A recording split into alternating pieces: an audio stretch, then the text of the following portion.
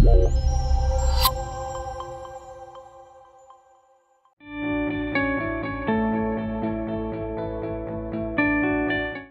easy golden rule to remember when you're presenting is unfold yourself.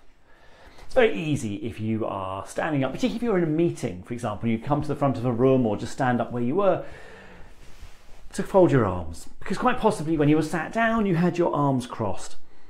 Unfold them. Certainly if you're standing up to present, and I would always suggest you do stand up to present, unfold your legs. Now, okay, you can't see my legs at this point, but actually they're crossed and I'm really unstable. Uncross them. You'll often hear people say stand shoulder width apart. I actually think that's a bit much. It looks a bit sort of power pose-ish.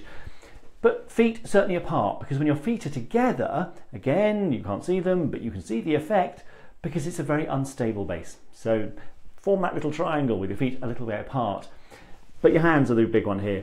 Unfold them. Particularly if you have a tendency to cling and wring your hands, unfold them. I often say to people, think of your hands like repelling magnets. As they come together, they should push apart.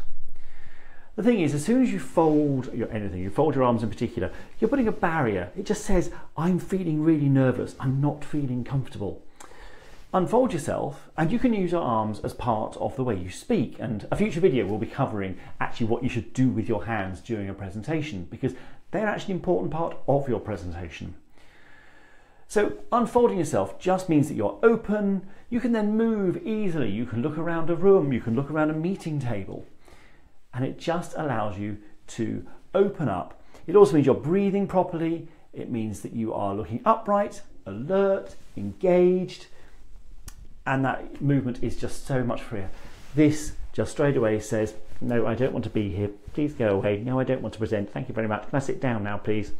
So unfold yourself. It's a really easy tip, and it makes such a difference to any presentation.